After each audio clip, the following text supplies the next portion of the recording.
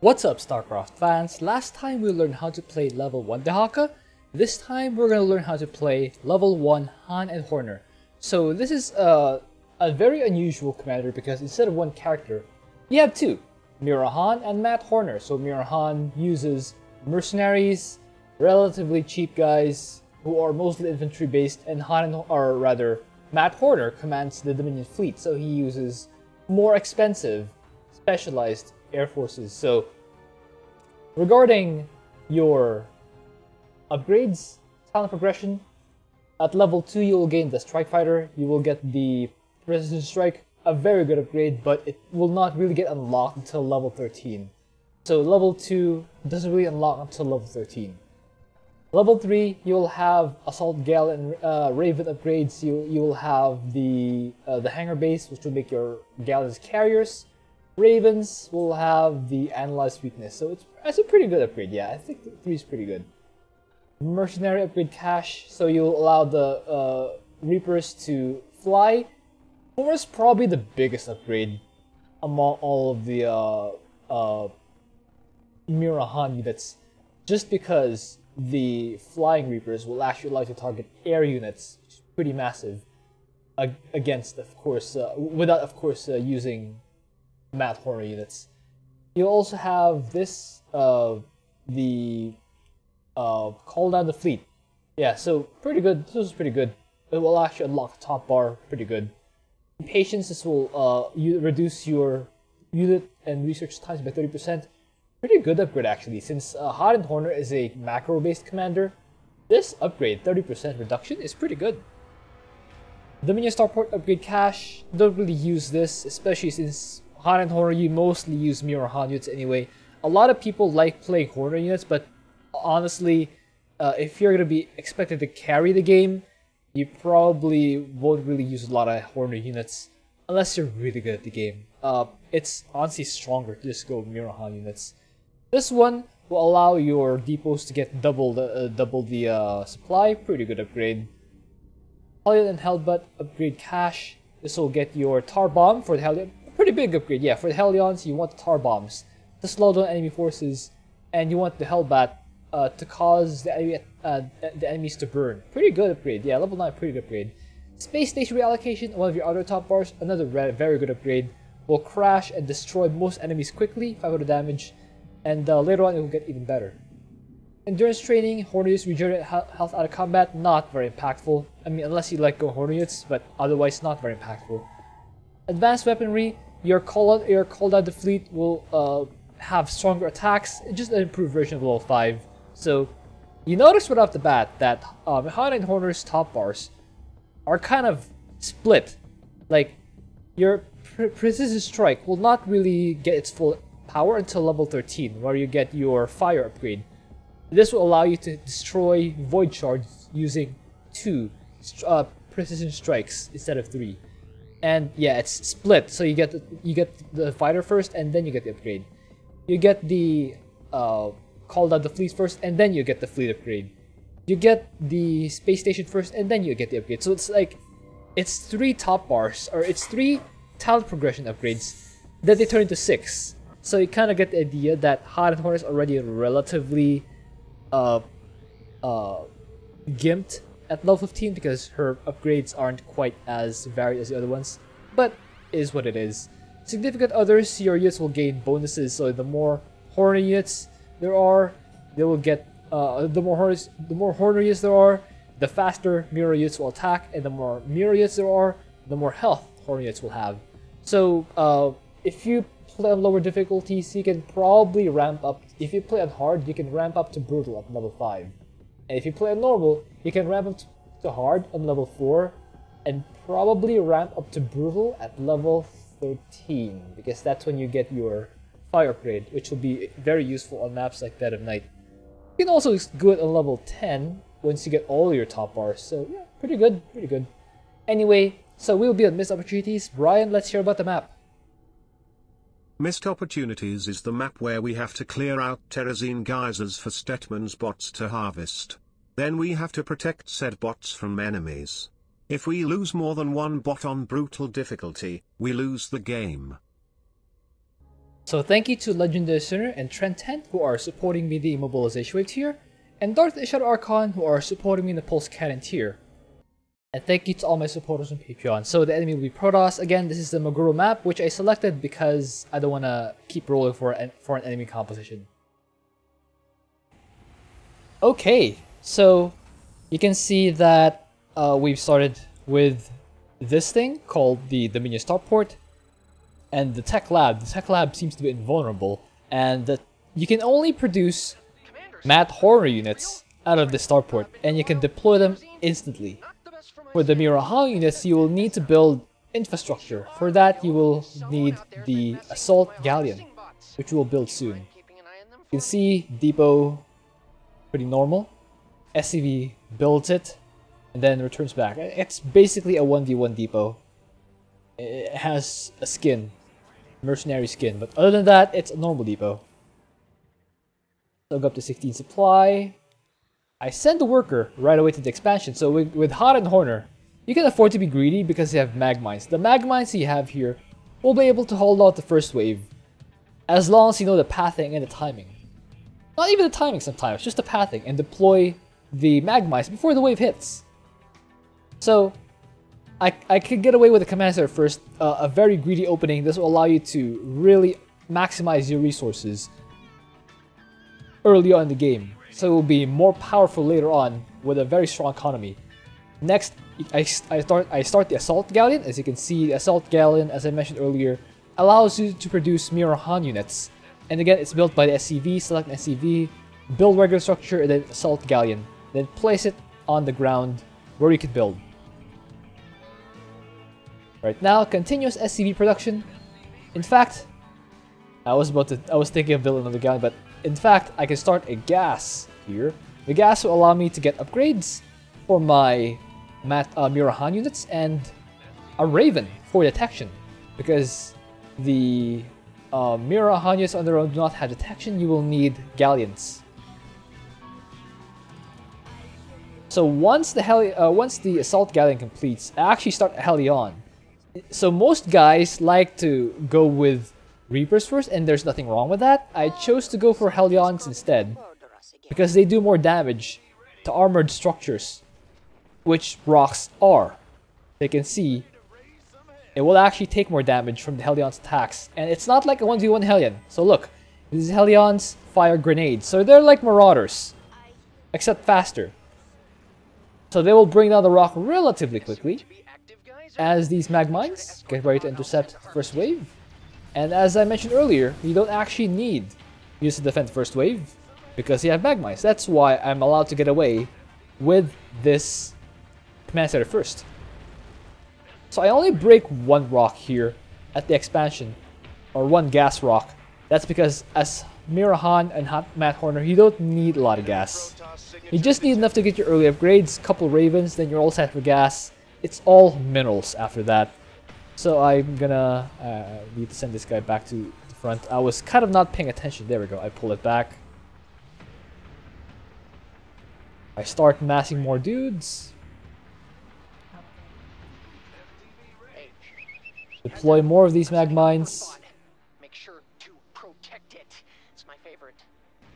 By the way, for Han and Horner, the engineering bay unlocks the unit-specific upgrades, not the attack and armor upgrades. You want the armory for attack and armor upgrades, but for unit-specific upgrades, again, you need the engineering bay. Don't let them do that. He's down. The reason is because you cannot build tech labs onto these galleons, so you have the engineering bay instead. So same thing as lesson 1, or as the Rainer lesson. You just build units as soon as you can afford them.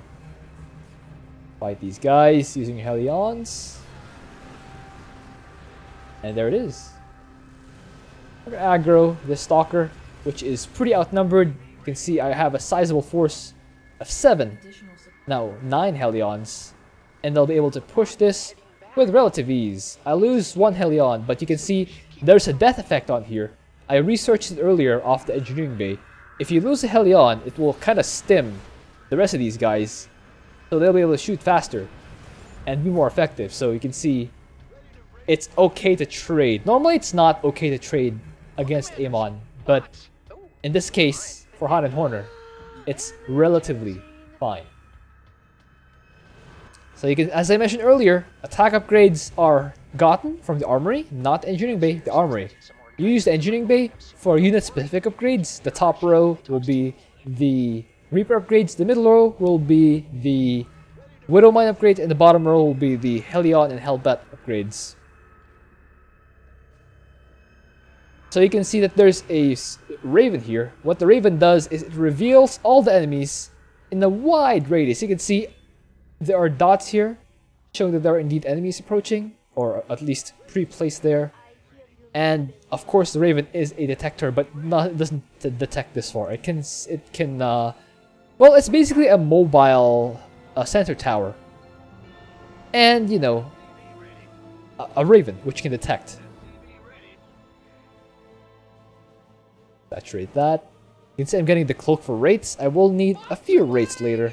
Again, mostly we'll go for Mirahan units, but I will sprinkle in some rates later, mostly for anti-air. Start another depot. So you see that I actually have two. If you notice, I actually have two of these SCVs in a control group. Control group 8. And the reason I have those two SCVs in control group 8 is because they are my depot building SCVs.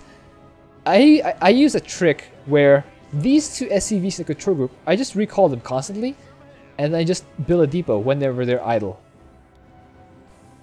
See the way approaching?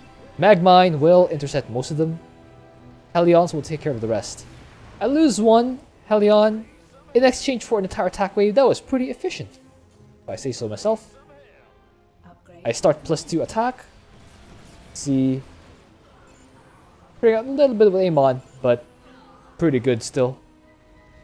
You can see my army is still growing, and Amon is losing entire attack waves. I would say that's a very okay engagement. I think some cloaked forces are nearby. So yeah, this is the Dark Templar competition, meaning we will fight Dark Templar. The good news is I have Ravens, 2 of them. That will allow me to see Dark Templar and destroy them. Start more depots.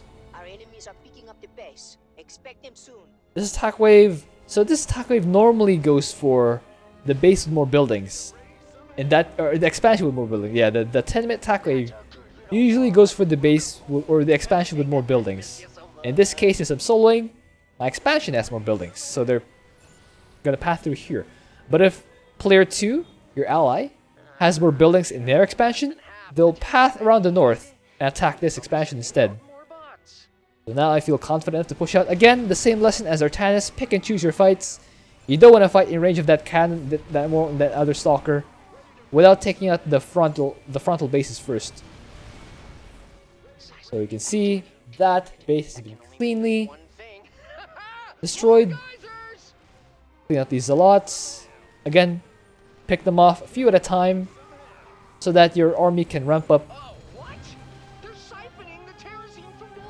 before having to full-on engage this base. And now they only have relatively few units, which your Wraiths and Galleons can dispatch relatively cleanly. You can see I've climbed up to 104 supply, and really it's just all about continuously making units. It's pretty much Raynor Part 2. You just make units, and Artanis Part 2, pick and choose your fight. Have the SCV approaching here. I can repair my stuff. This 1 health Raven probably needs a little bit of repair.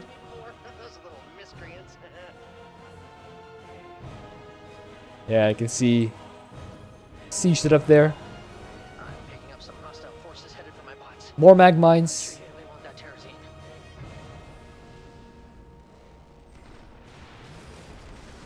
It's pretty nice to have mag mines, especially since the enemies attack toward you, so you can kind of pre-place. On the third set, they'll attack through here, and through here, so you can actually just put mag mines there.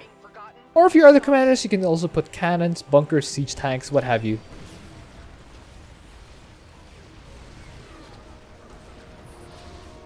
Just keep making stuff. Back down to 108 supply. And trading.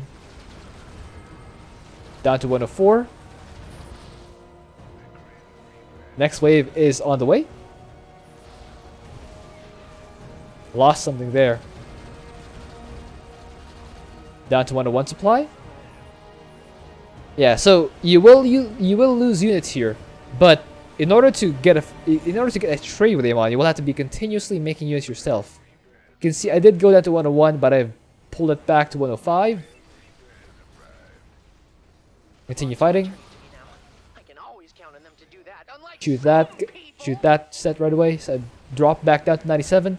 The good news is they've aggroed these magmas that are pre-placed over here. that way it all comes out the same thing. Yep. By my calculations, the Belshire glider is going to die soon. Another attack We wave don't have much time left to save it. cleaned out. So I've been cut down to below 100 supply, which means I'll have to regain my strength. And to do that, I just have to keep making stuff. Just keep making stuff. Never stop making stuff. Gotta poke in here to thin out their defenses without having to fight a whole army or a whole guard. Well, it's good news for me. Back up to 102 supply. Next attack wave with this map will be at 1530. First attack wave is at 3 minutes. Second attack wave is at 10. Third is at 1530. That creature completely dry. Belshire is going Fourth set or fourth attack wave is at 2130. Enemies are And last heading is for us. 23, Don't let 'em catch or rather you off 2803. Put down the mag mine here to try and get a favorable engagement. And back here, bait them into my mag mines to thin them out a little bit. Does pretty good splash. So I was able to macro up until 110 supply, and I just lost 20 supply right there. That is because this wave is pretty huge. Level 1, yeah, you're gonna have to trade a little bit with Amon here. But you just keep making stuff so that your losses will be replenished. Bots have returned. Looks like Aggro them here, this time fight them off one by one, a few at a time. Get favorable engagements. my Terrazine tanks are about halfway full. Belshire's being really generous today. I should really say. So the next set, as you can see, is on the northwest part of the map. So I'm clearing this out. You want to pre-clear this map, especially against mutations. You don't want to have to clear these bases when the bots are already moving. If the bots are already moving and you haven't cleared these yet, you're probably losing. You haven't lost yet, but you're probably in the process of losing. Because they'll split around here and the attack waves will arrive while the bots are still en route to these bases. So you actually want to pre-clear them. A very important part of missed opportunities is pre-clearing. In fact, I might go as far as to say that is the lesson for today is pre-clearing. You want to clear all the geyser spots before the bots actually move out. And of course, macro. Keep going. You just keep going. Make more. Keep making units as long as you have money to afford units. And of course, now that I have +3 attack, I prioritize +2 attack for Han and Horner, because you're gonna trade with Amon anyway, and if you lose a unit, you will get a death effect anyway. So it's not that bad of a deal to lose 1 or 2 units as long as you don't lose your entire army. For my bots. I knew I should have put more turrets on those things. Bring those out. You can see Magmice being very useful, sending out the attack wave to the point that a couple of raids will take care of it entirely. Moving back. So I'm kind of just positioning my army around here, so I can cycle back across these bases or these Terrazine geysers and kind of intercept them no matter where they get. Very clean. Next attack wave. Yeah, the spawn on the map. Okay, it's down there. You can see they have spawned over here. It's a biggish wave, but all I have to do is get a concave of sorts to have a favorable engagement. And that's all it needs. Really, it's all it needs. You can see more of my guys are shooting. And that's all the advantage I need to clear out. You can see, by the way, that I've climbed to 132 supply. You remember earlier I was at 90. But again, because I keep remaking my dudes, I keep rebuilding, I have managed to go up to, in fact, 137. Time for the bots to come back. Called on a couple ravens, so instantly that brings me up to 148, almost 150. There it is. Now I'm at 150. You can see, yeah, you just have to watch the mini map. Shoot these guys down. Destroy these guys. Back down to 149, but it's fine. No time for romance, husband. Enemies are on the way. Yeah, so all I have to do is watch the minimap. You can see that I just moved my forces to be in place. And unfortunately, if you're new to the game and you don't really know the attack patterns yet, you're gonna have to spend a few games. Honestly, I'd love to say there's a shortcut. You could probably study it, but there's nothing like the real thing. Like, yeah, you can read guides all you want, but you won't really be able to beat these things or these challenges until you actually get your feet wet and try out these challenges. Ooh, big storm by a high Templar right there, and Colossus. Bit scary. Now a Reaver. I target it down to minimize the damage, but it still gets off a few kills. Clear up the last set again. Pre-clearing, guys. You want to pre-clear an area before the bots start to move. The bots are back in town. So now that we've fully cleared this area, we can let the bots safely move there without fear of getting whacked by the enemies.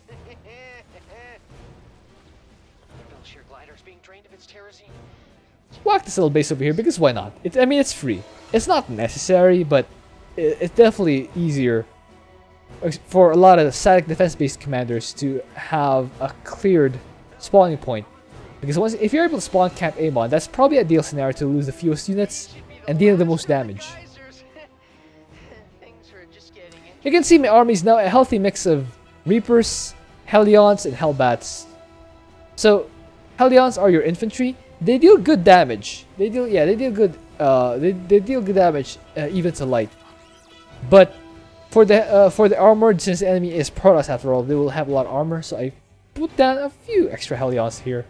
And for splash, I picked these Widow Mines in the spots where the enemy spawns. So on the last set of shards, or the last set of bots, there are 4 enemy spawns. Here, in the far north. Here, a far north, slightly to the east. And here, far north, way to the far east corner. Or far northeast corner, and here to the far east. So I've chosen to camp this area with mag mines, so that when stuff spawns here, they'll get shot at right away. By the way, I've gotten up all the way to my 80 supply. Pretty good. Build a couple more depots. You can see an attack wave on the map. And then try to intercept it right away. So why don't I just wait for the enemy to hit me? The reason is, the enemies will kind of spawn in different places at once. So you want to pre-intercept an enemy force to give yourself time to run back once you've cleaned up this force. And instead of just waiting for the enemy to hit here, and once they've hit here, the next attack wave is already on its way to these bots. So you don't want to scramble. It's the same lesson for Warzone. Preparation pays off. So you see the attack wave heading over here. You meet it head on, so that you'll no longer have to scramble back so far when the next wave hits. Big mag mine hits all those forces, softening them up for my units. Attack another attack wave heading from the far north. I cycle over there. Fight these guys head on. And I got a pretty good concave over here. Not gonna lie, pretty happy about this concave. And yeah, I don't really have a specific mix of units between Reapers, Hellions, and Hellbutts. My standard is just some of each. I don't really count how many Reapers or Hellions I have, just some of each. Well, that's one dead whale.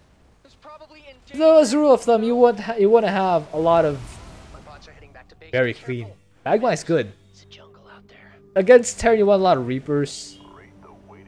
Unless it's armored. If it's armored, you want a lot of Hellions. So if it's armored or Protoss, you want Hellions. If it's Roach Zerg, you want Hellions.